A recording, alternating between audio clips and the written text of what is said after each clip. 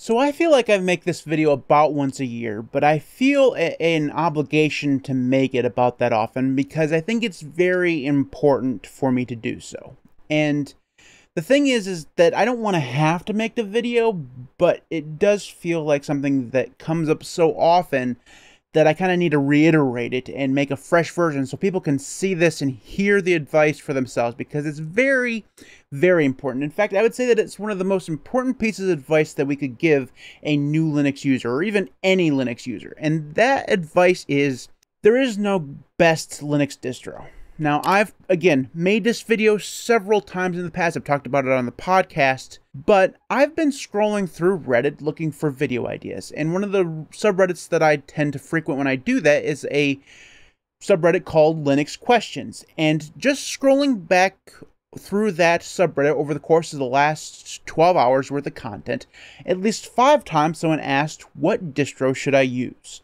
And this is a stupid question. Now, I know that there's no such thing as a stupid question, but this is a question that has no answer, okay? And if you go into the threads of those questions, some people get it, right? You'll see some people saying, we can't really answer that question, or we need more information, like what kind of hardware you're using, things like that. Then, of course, you'll have the traditional Reddit user who will actually answer the question with Arch or OpenSUSE or Gentoo or whatever distro they're using that's best for them. And that's not a helpful answer either, because again, there's no best distro that is a distro that can be recommended to everyone. It just doesn't exist. You can make generalizations, say, yeah, okay, maybe Linux Mint is the distro that's best for the vast majority of new users, or maybe Ubuntu, or maybe Fedora, or whatever. You can say that, but it's not always going to be true, and it's actually harmful to those who take you literally.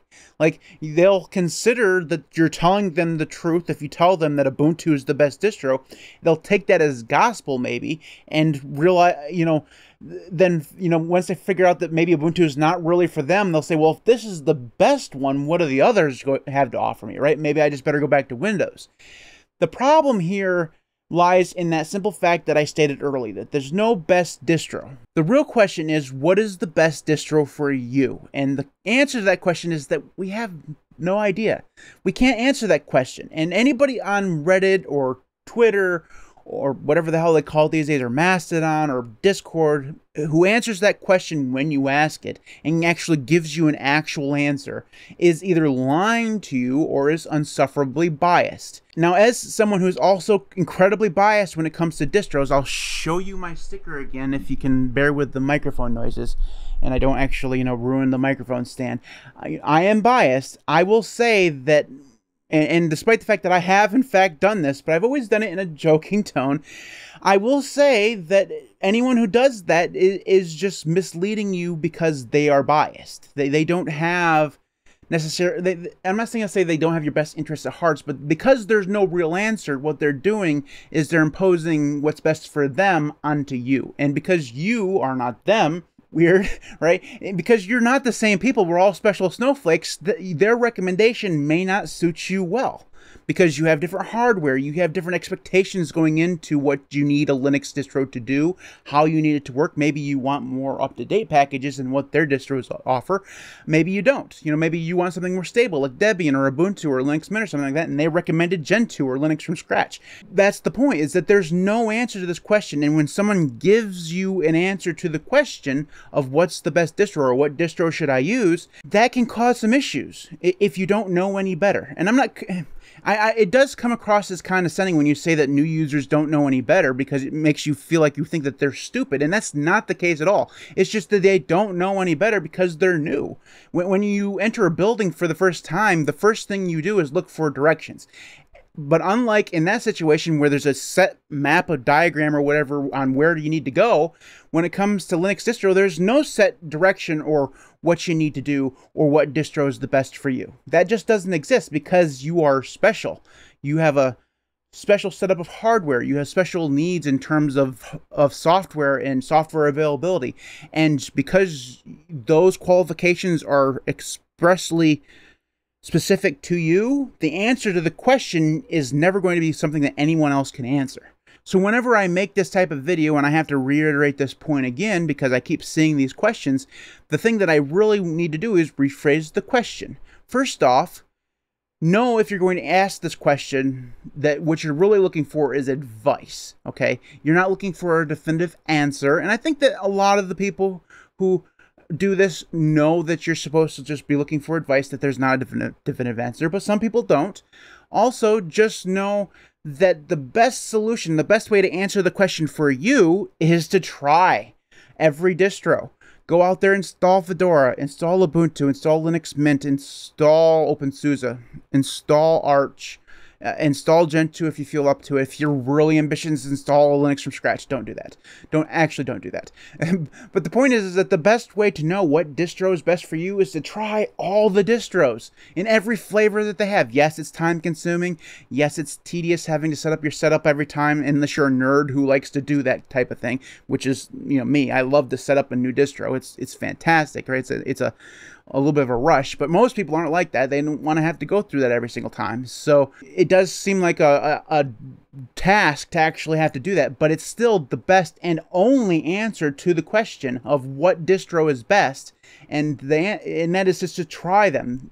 That's the only way you'll know. And the problem here with the Linux community, in this question in particular, is that we all have our answers, right? If I were to answer this and didn't know any better, or had malicious intent, or just was answering the question on the side of giving advice, my answer would be OpenSUSE. For me, OpenSUSE is the best distro. But I can say that to everyone, and I do say that to everyone. But I know, and everyone who talks to me really knows, that I know that it's not actually the best distro. There is no best distro. OpenSUSE is not it, Arch isn't it, Gentoo is not it, Ubuntu is not it, Fedora is not it. None of those are the best distro, because the best distro doesn't exist. OpenSUSE is the best distro for me. And even when I tell people that OpenSUSE is the best distro, I'm either trolling them, which is admittedly the vast majority of time, and usually I try to avoid trolling the people I don't know, so I try to do that. But also, if I'm talking to someone who I don't know and is actually looking for legitimate advice, I will tell them OpenSUSE has personally worked very well for me, but it might be different for you if you have different hardware requirements, if you want to use a different desktop environment, if you want a different setup in terms of when you get your software, what software you need, things like that. It's important. All those things go into choosing the distro that's right for you, and the fact the matter is, OpenSUSE is best for me, but it's not the best for the vast majority of other people. Otherwise, everyone would be using OpenSUSE.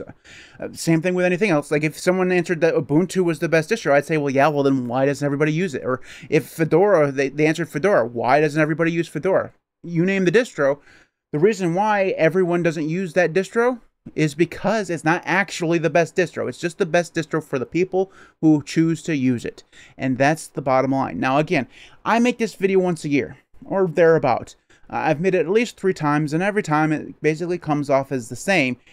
But I do, again, like I said at the beginning, think that it's very, very important for people to know this. Even those of us who have been in the Linux community for a very long time. From both perspectives, this is important for people to know. If you're a brand new user, know that this question, when you ask it, seems silly. And also know that when you ask it, what you really should be seeking is advice, not a definitive answer. But from the other perspective, those of us who think we have the answer, we also need to know that we don't have the answer, because there is no answer. There's no best distro. So when we go in there and answer the question, what we're really doing is misleading people, because we're not being honest with them.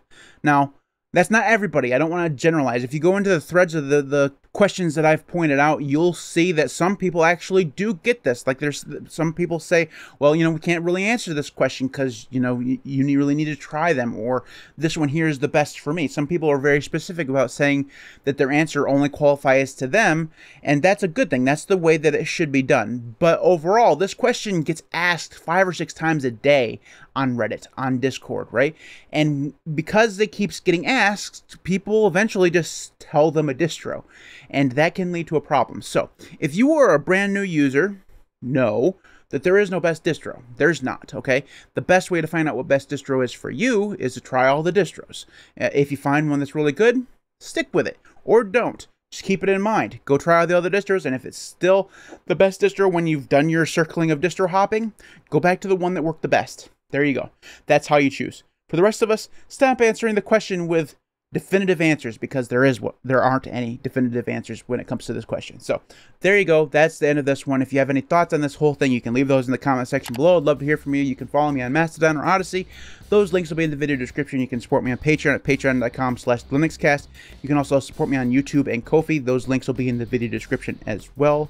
I truly do appreciate everybody who does support me. All of these fine people, thanks to every one of you. You guys are all absolutely amazing. Without you, the channel just not be anywhere near where it is right now. So thank you so very, very much for your support. I truly do appreciate it. I know I say that at the end of every video, but I truly do mean it. So thank you so very much. If you too would like to support me, again, Patreon, YouTube, and Ko-fi, those links will be in the video description. Or you can head over to the shop, which is available at shop.thelinuxcast.org. There you'll find all sorts of awesome merchandise that goes directly towards helping me make more Linux content for you guys. So I get the proceeds, you guys get awesome merch. Win, win, win. Shop.thelinuxcast.org. And I've been talking for too long now, so I need to shut up. And that's the end of this one. Thank you so very much for your support. I truly do appreciate it. And thanks for watching. I'll see you next time.